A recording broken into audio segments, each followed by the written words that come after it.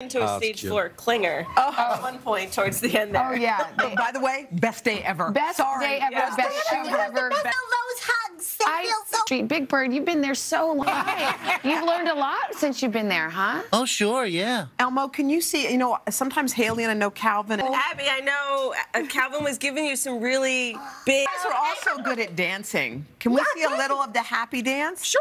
Big Bird, Elmo, and Abby, we loved having you. We got a couple of kids. It took some people a long time to forgive this guy, actor Tony Goldwyn, after his first big role. Tony Goldwyn, welcome. Thank you.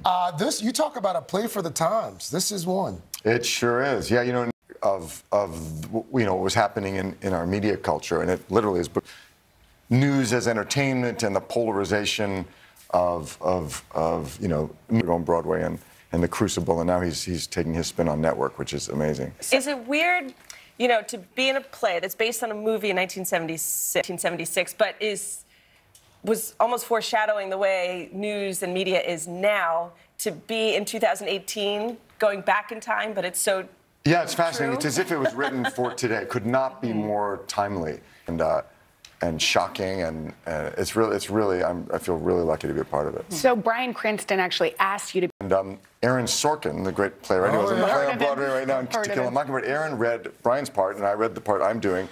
And if this ever comes to New York, let me know. And then a couple of months ago, I got an email from Brian going, "Hey, you want to come do this show with us?" So, I'm in. yeah, I'm in. Speaking of scandal, since you brought it up, of course, earlier this year, wraps up after 7 seasons. We had Kerry Washington on last week, and she's got a fantastic... And I was in a musical, Promises, and right after that, we both did the pilot for Scandal. And now, 7 or 8 years later, here we are again. So talk about your Scandal family. Do y'all stay in touch? Are there text chains? We stay in touch daily. Although lately I've been better at it. I want to read your Twitter bio. Actor, director, producer, former POTUS, serial killer. Break. And I played a villain in that, so when something works... We haven't forgotten. Commercially, you tend to people go, "Oh, yeah." So I was offered a lot of parts like that, but they're also really... Yeah. Fitz was pretty great, I have to say. Being able to play a character like Fitz... Goldwyn, We miss him. Thanks for stopping by. Come back and tell us more about the Netflix series when it happens. Will do. Previews of Network, by the way, begin this Saturday, November 10th. You gotta see it. Here, why not give yourself the gift of a getaway here to show us? Why not? Let's go. To show us some great bargains is the travel director of Travel and Leisure magazine, Jackie Gifford. Good morning. All right, so now is the time to invest in a getaway. Is that what you're saying? It is. Well, look, I mean, you can go visit family. When this is now the type of vacation I want to plan, how can I keep Calvin the kid entertained? trip. Yeah, the kid trip. Exactly. Let's come back north. Let's look at Littleton, New Hampshire. Littleton, New Hampshire. So if you want that winter wonderland experience, the snow, and you want to be in the snow, it's New Hampshire. It's really quite charming and fun. Now, if you don't want to be in the snow, you can go out to California. What's out there? So we love Monterey. So I don't know if you guys saw Big Little Lies, the scenery, the dramatic coast, the cliffs, the beaches. So this part of California is absolutely beautiful. Right, if you don't want to be in the snow, this is the place to be. So maybe a light sweater at night. But and good little kitschy restaurants, too. I remember there's this, I forget the name of it, but they have... My husband called it bubble bread. I don't know if it is actually bubble bread, but it's cheesy, garlicky, delicious bubble cheese bread. I'm going to Sanibel. Oh, it's delicious. I wish I knew the name of the restaurant. Otherwise, I'm not providing any information for any of you. No, but you provided a visual that I will never Googling right now. forget. Bubble bread? I've never heard of bubble bread. I'm going to have to try it. Jackie, thank you. I feel like these were all programmed just for us. We have young kids, and it's a good time to travel. Thanks so much. When we come back, we'll introduce you to a...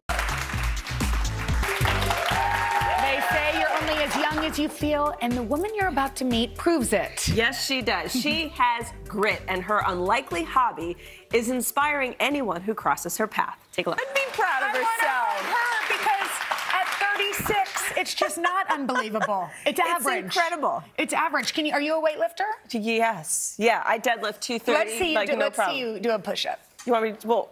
You want to do a competition? All right, we'll do push-ups. We'll just do a plank out. Okay. No, push-ups. You said push-ups. Oh, I thought it was the same thing. If Willie was here. Willie, this is for you. Okay. Ready? 1. Oh. 2. 3.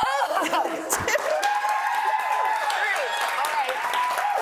How many? You have a good posture. All right. This is embarrassing. We're not anything like Willie. We'll be back right after this. Thank you so much for joining us. Trish, you know, earlier in the travel deals segment, I was talking about the bubble bread. Yes, what is it? It is actually bubble bread sold at the Bubble Room in Captiva. Dedicated to saving money, you'll meet one family with 3 kids in college and no debt.